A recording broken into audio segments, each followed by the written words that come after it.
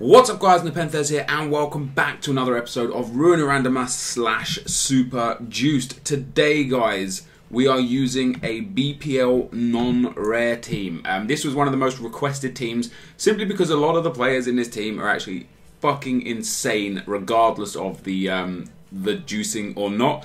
But just by the way guys, the whole term like juicing and super juiced and whatever, it's really catching on in the community and it's actually really good to see the amount of you guys that link me your teams that you've super juiced. I've got like a whole bunch of teams to come over the next week or so.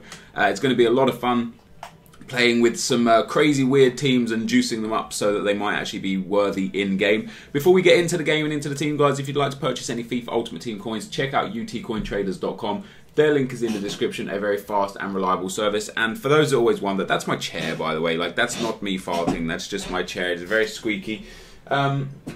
My dog's back, he's home with me today, so if you do hear snoring in the background at any stage, I apologise, but he likes to sleep and he likes to snore.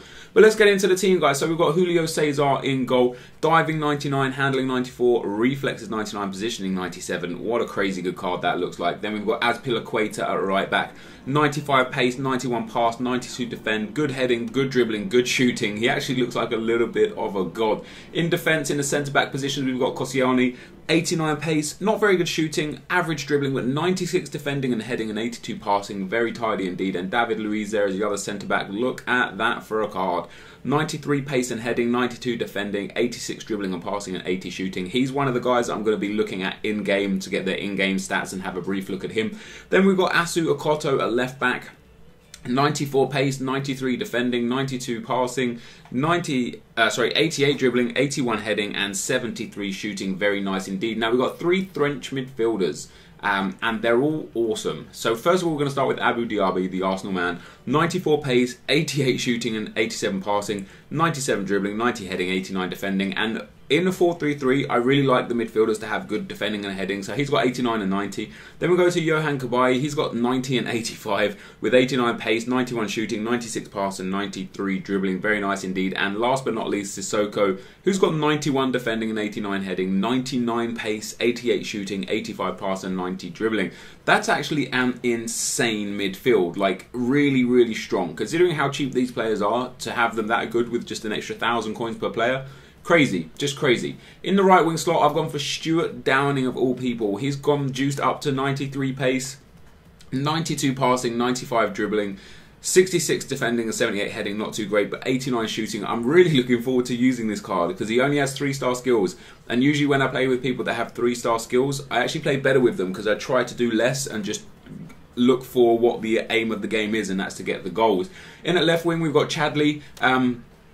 He had in form last season, I do believe, which was 4-star skills, and I can't believe they've downgraded him. But look at his card there, 91 pace, 93 dribbling, 88 shooting, 89 passing, 69 defending and 83 heading. A solid left wing card. And last but not least, up front we've got Gibril Cisse, however you like to pronounce his name. I like to pronounce it Cisse. 99 pace and 91 shooting, 95 heading, 87 dribbling. Need I say more? Hell no. So we're going to get into the game guys. I've gone for a Gold Cup match this time, as per usual with these Super Juiced series. By the way, I've got two really awesome kits. I really like this white kit, so I'm going to use that.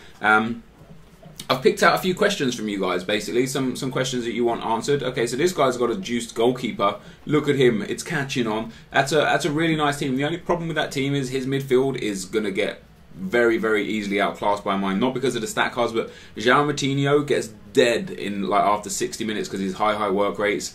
And I've never really liked him. He's always caused me massive problems. But so the first question I picked out, I've got 6 questions for this episode. A couple of them that might take a bit longer to answer, which is why there's so few.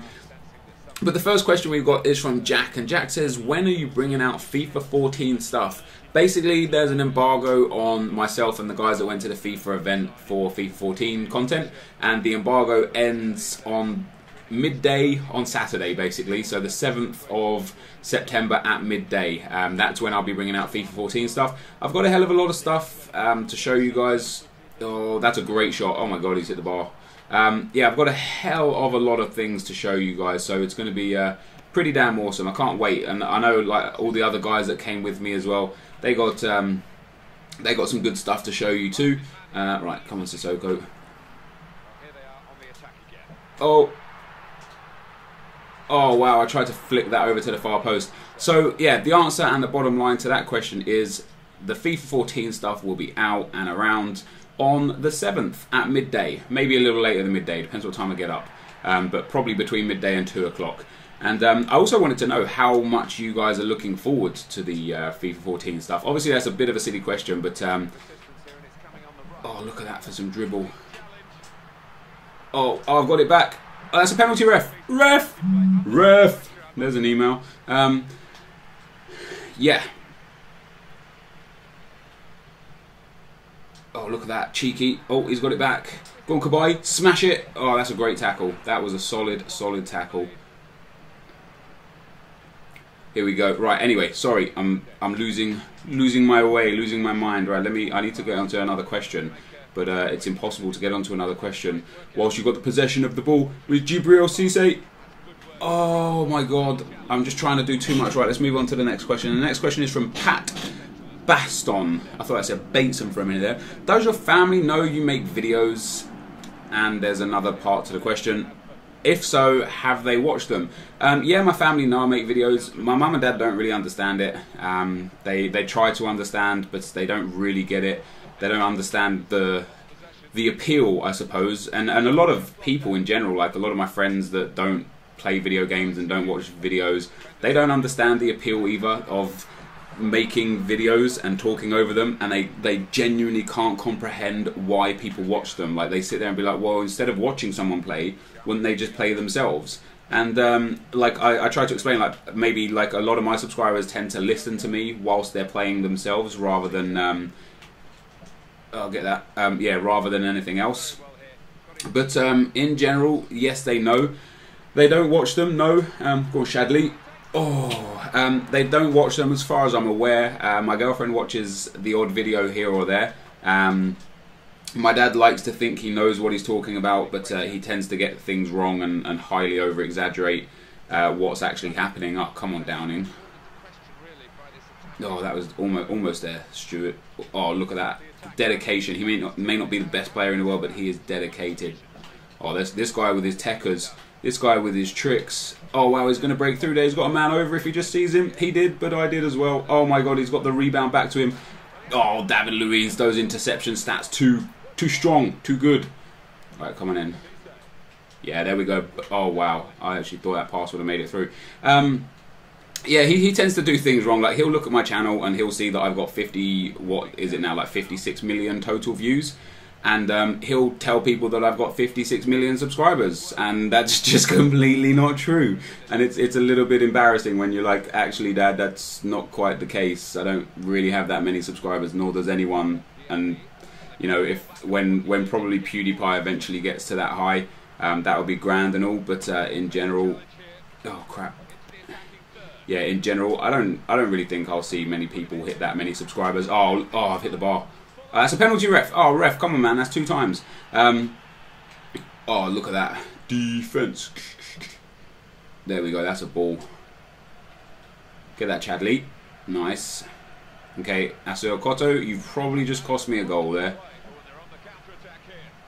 My defense. I'm very smart with the defending on that one. Right, let's win that header.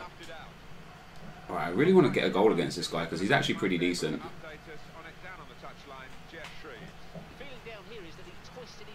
Boom, look at that for a 1-2. And then the strike. Oh my god, that was awesome. That was actually awesome.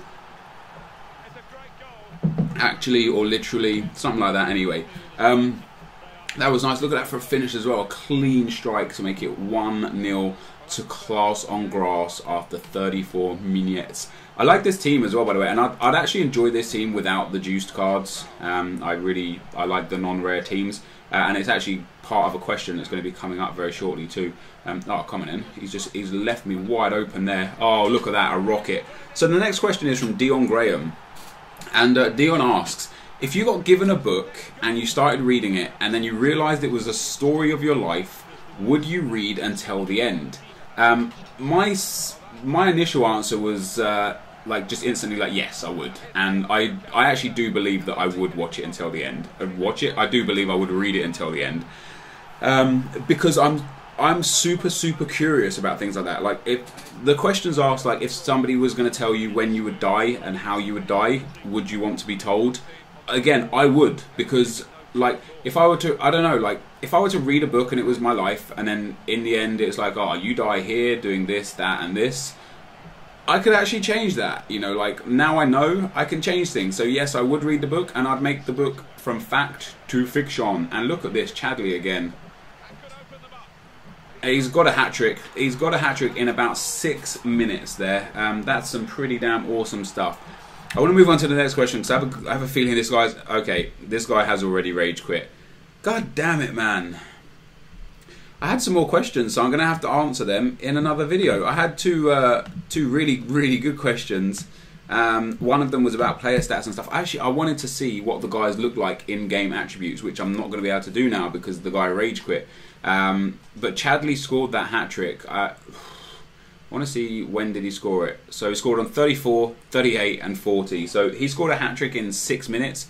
But not only that, Gibril Sissi picked one up as well. So I scored on 34, 36, 38 and 40. I can understand why this guy rage quit. This is going to be the end of the video, guys, because the team is no longer juiced and I won the game. It was a very good team to play with. I recommend this team highly. Even without the juice cards, it's pretty decent. The next team I'm going to be juicing up will be something like a bronze team, I think.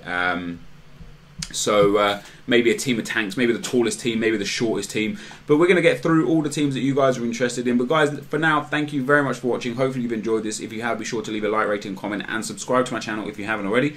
And yeah, thanks for watching, and I'll see you next time. Peace!